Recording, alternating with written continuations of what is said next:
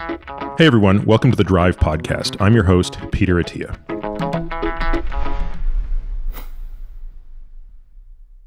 Peter, welcome to another AMA. How you doing? Good. Thanks for having me back. Anytime. So today's AMA, we are going to focus on a single topic, which is red light therapy.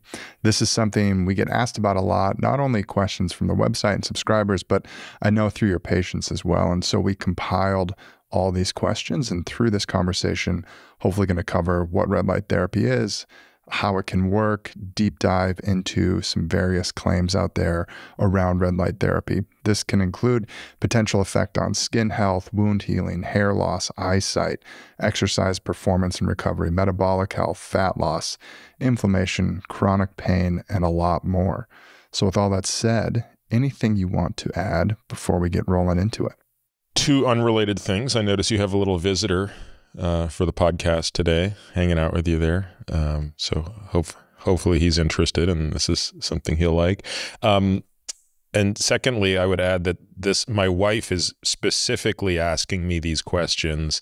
So she's very keen to buy a whole bunch of red light things. And I asked her to just hold off until we did the research for this episode so that we could at least have a sense of if there's value there where it is.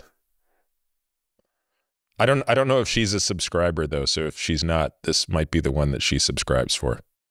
I respect that when your wife asks you medical questions, you say, let me send you a podcast episode instead of telling her the answer like everyone else. So it's good to know you practice what you preach even through your direct family. Okay.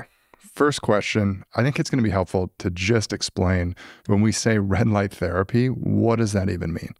Yeah, you can't do this without at least having some understanding of the physics and the principles that define light and waves come up over and over and over again as you try to evaluate the plausibility of the claims that are made here. So, so when we're sitting here looking out at the world, we're looking at light, and there's visible colors of light, right? So and maybe I should take a step back, right? Light exists as waves. And they're very short waves, to be clear, right? So sound waves are really, really long. Light waves are really, really short. And then obviously waves can get much, much shorter, and you can get into UV, which we've talked about in detail on a previous podcast. And then even shorter than that would be X-rays, and then even shorter than that are gamma rays. So as wavelengths get shorter, the energy gets more powerful. But if we just focus on light, visible light runs the gamut from about 380 nanometers, which would be purple-ish, and then all the way at the longest end, about twice that, 780 nanometers, is where red light is. So when people talk about red light therapy, they're mostly talking about light that is in that very narrow band. So for example, again, a white light is giving you all, mixed across that entire range. Red light would be more narrowly focused. It's also important to understand that, and we'll talk about this a little bit today, phototherapy in general involves wavelengths across that entire band of visible light, but it also includes something called near infrared. That basically runs the gamut from about 400 to 1100 nanometers. So I think the easiest way to think about this is red light therapy, which runs about 620 to 780 nanometers, and then near infrared, which is right adjacent to that, the next thing up in terms of length, which is about 790 to 1400. So again, if you forget everything else, just remember, when people talk about red light therapy, they're talking about wavelengths that are just in that red visible area of, 620 to 780. And then often they talk about near infrared as well, which is not visible. To be clear, you don't see it, and it's just a little bit longer, 790 to 1400 nanometers. This, again, we'll come back to this over and over again, because there are some instances where the fact that you can't see it might actually make it a little more dangerous. Double-clicking on red light therapy, can we explain a little bit more about what is special about it and why there's so much emphasis on it as talked about for the various claims that we'll speak about today? People who listened to our podcast on ultraviolet light may recall a distinction I made between UVA and UVB, which came down to the degree of penetration. And so similarly, when you think about red light therapy, and you remember that the longer a wavelength, the more it can penetrate, albeit with less energy. What makes red light interesting is it is sort of at this sweet spot where it has some capacity to penetrate, more so than other forms of visible light.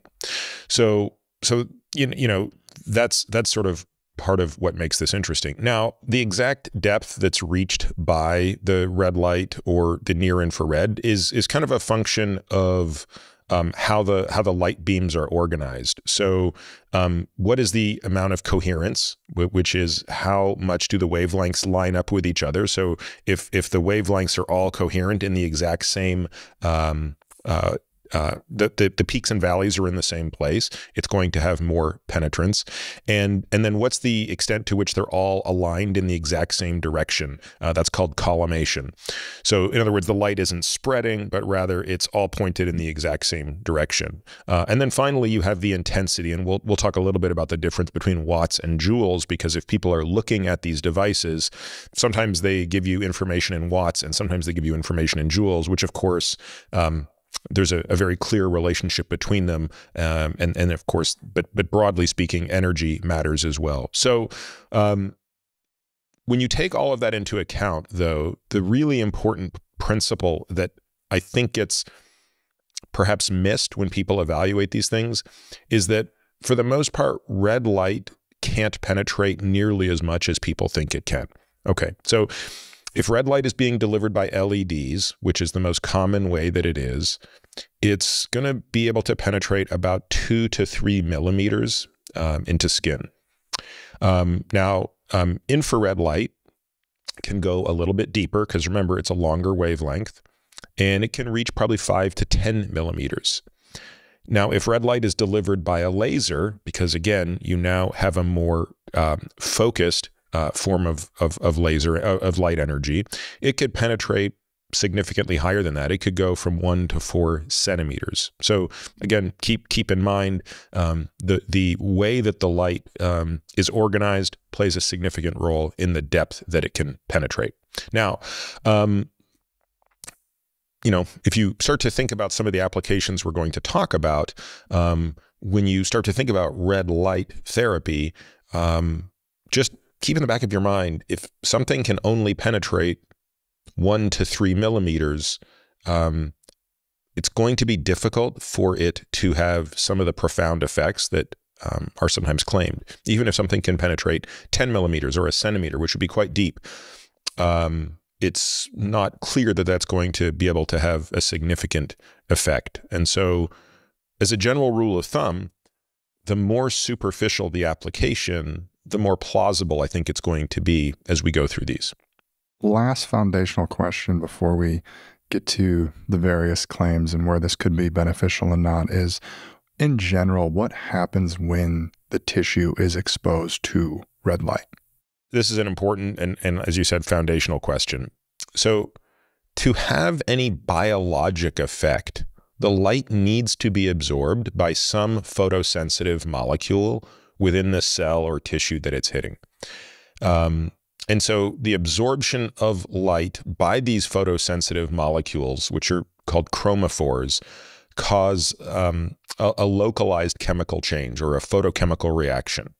Now, the most interesting of these is probably something called cytochrome C oxidase, or CCO. It's a component of the electron transport chain within mitochondria. And Generally speaking, most people who are proponents of red light therapy point to cytochrome C oxidase, or CCO, as the main target and therefore the mediating effect of the biologic impact of red light.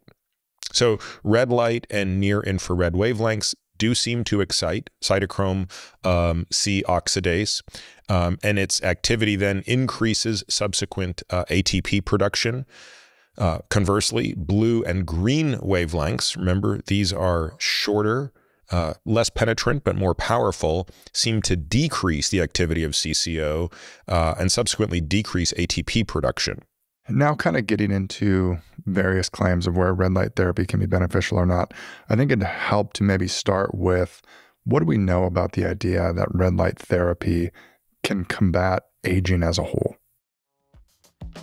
Thank you for listening to today's sneak peek AMA episode of The Drive. If you're interested in hearing the complete version of this AMA, you'll want to become a premium member. It's extremely important to me to provide all of this content without relying on paid ads. To do this, our work is made entirely possible by our members, and in return, we offer exclusive member-only content and benefits above and beyond what is available for free. So if you want to take your knowledge of this space to the next level, it's our goal to ensure members get back much more than the price of the subscription. Premium membership includes several benefits. First, comprehensive podcast show notes that detail every topic, paper, person, and thing that we discuss in each episode. And the word on the street is nobody's show notes rival ours. Second, monthly Ask Me Anything or AMA episodes. These episodes are comprised of detailed responses to subscriber questions, typically focused on a single topic, and are designed to offer a great deal of clarity and detail on topics of special interest to our members. You'll also get access to the show notes for these episodes, of course. Third, delivery of our premium newsletter, which is put together by our dedicated team of research analysts. This newsletter covers a wide range of topics related to longevity and provides much more detail than our free weekly newsletter. Fourth, access to our private podcast feed that provides you with access to every episode, including AMAs, sans the spiel you're listening to now, and in your regular podcast feed. Fifth, the Qualies, an additional member-only podcast we put together that serves as a highlight reel featuring the best excerpts from previous episodes of The Drive. This is a great way to catch up on previous episodes without having to go back and listen to each one of them. And finally, other benefits that are added along the way. If you want to learn more and access these member-only benefits, you can head over to peterattiamd.com/subscribe. You can also find me on YouTube, Instagram, and Twitter, all with the handle peterattiamd. You can also leave us a review on Apple Podcasts or whatever podcast player you use. This podcast is for general informational purposes only and does not constitute the practice of medicine, nursing, or other professional healthcare services, including the giving of medical advice. No doctor-patient relationship is formed.